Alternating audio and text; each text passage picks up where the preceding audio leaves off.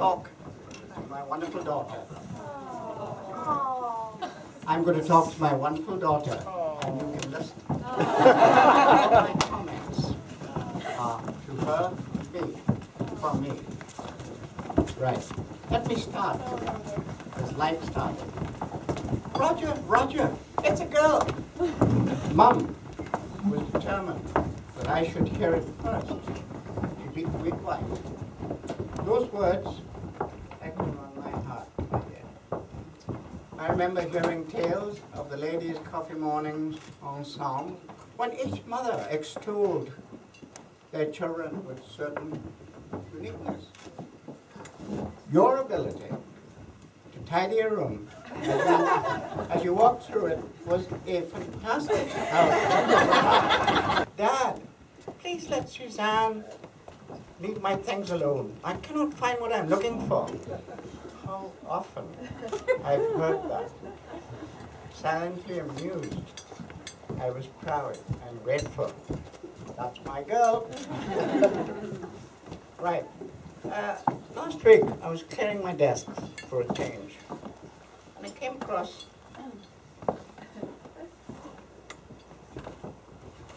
Ashley House annual report.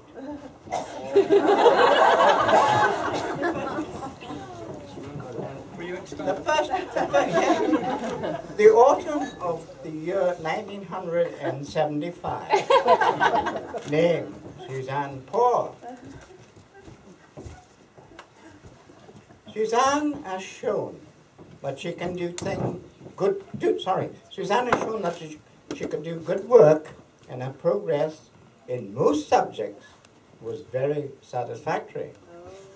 M.E. Hunter, headmistress. Later on,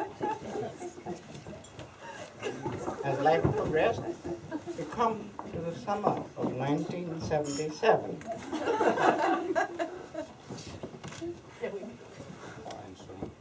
Suzanne willingly and cheerfully carries out any extra duties she is asked to, and she has developed a greater sense of understanding, as a matter of fact. Uni days over, you embarked on a career. The world was your oyster, literally, as well. You always kept in touch, and your letters were a treasure, and very amusing at times. As time went by, Mom succumbed to human frailty, and you were there. I am eternally grateful. No father can ask for anything more. Excelsior, I say to you, and wish you continued success in your career. And coming from a wonderful family, I was so lucky. I wish you the same, and I express it this way. May the love that brought you and Brookie together enrich this marriage, both as husband, wife, and loving parents, always and thereafter. Raise our glasses, Suzy and Brookie.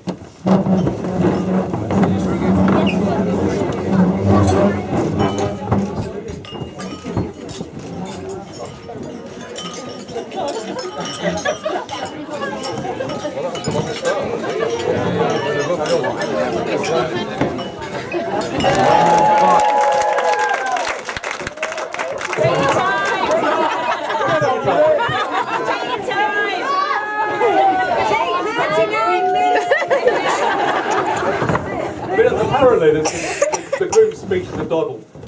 Tradition says I just need to say a few thank yous, and then let the best man entertain you with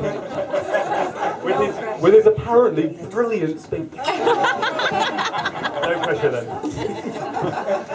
Well, for once in my life, I'm more than happy to stick with tradition.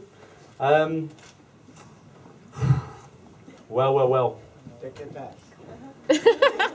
Who ever thought it would actually happen? So, here are the words you've been waiting to hear. My wife and I.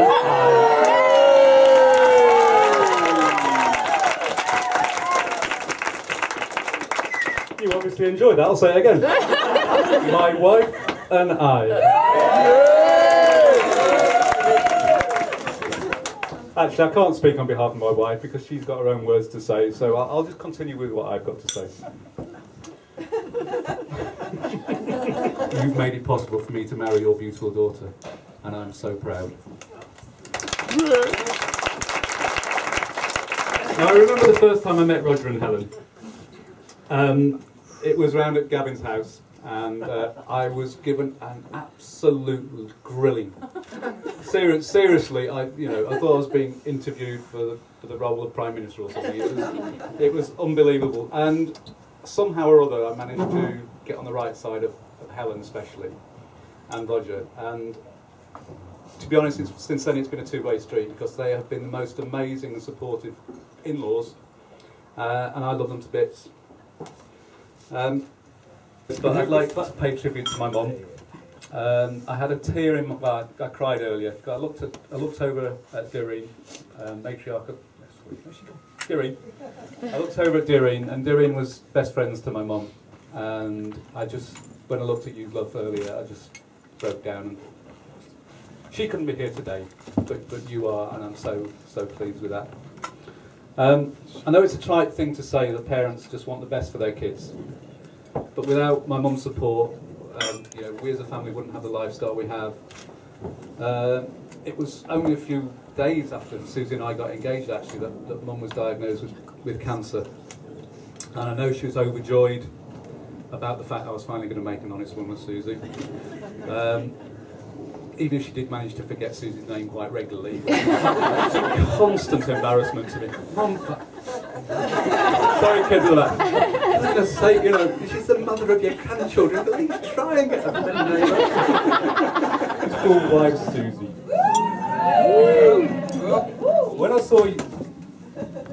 When I saw you walk down those stairs today, I knew I was the luckiest man alive.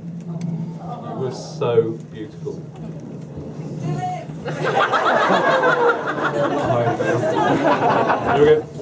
When I think of Suzy, I often ask myself, is there anything I would change? And I can honestly say nothing. Guess who was told that the groom's speech didn't exist without those words? I first clapped eyes on Suzy at a friend's dinner party, and I was absolutely smitten. And nothing happened that night. Apparently, you have to talk to a girl before you got a chance to her. Suzanne.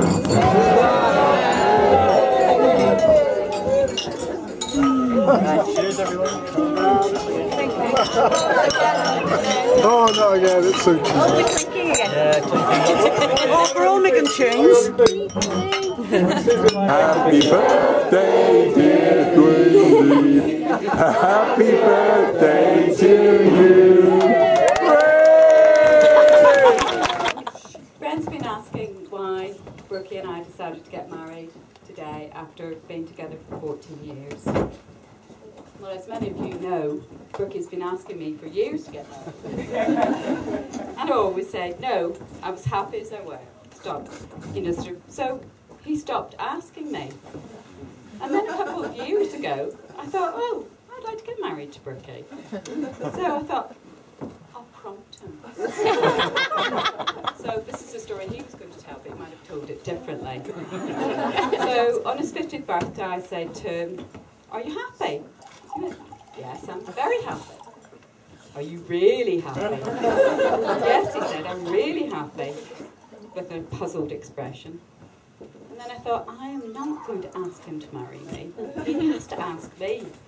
So I'll try a different tack. Have you got everything that you want?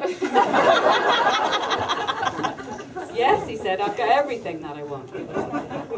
Are you sure? Absolutely sure you've got everything you want.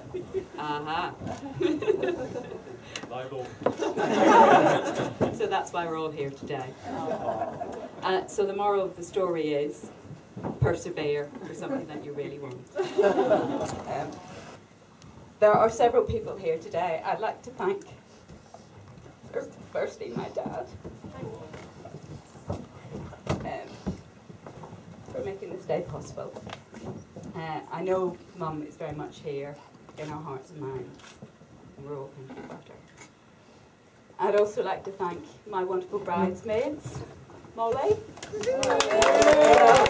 Yvonne and Janice. Thank you for being my bridesmaids. You've been such an important part of my life over the last few years, so I want to thank you. I also want to thank Karen, Sue and Mel. Karen, where are you, Karen? Thank you. And just getting the hint. Proposing. So please raise your glasses to Brookie.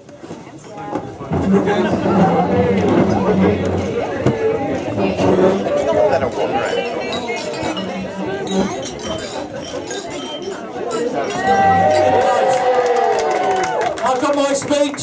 Have you got yours, Leo? Let's see your speech. I think you put a bit more time and effort into your speech, haven't you? I've always known all along that you're going to upstage me all the way through the speech. Okay, do you want to sit down in there? Thank you. I'll tell you what, Molly's nearly at university and Leo's nearly discovered alcohol. Anyway, you've really dragged this out. Will they, won't they, will they, won't they? But we're finally here, so thank the family. And Brookie has given Suzy what she always wanted. Unlimited shopping access to someone's credit card. This is the woman who on her marriage certificate gave us her address, the Trafford Centre. Leo, over to you. My mum rocks. Leo, would you give us the toast, please? Mr. and Mrs. Brookfield will rock.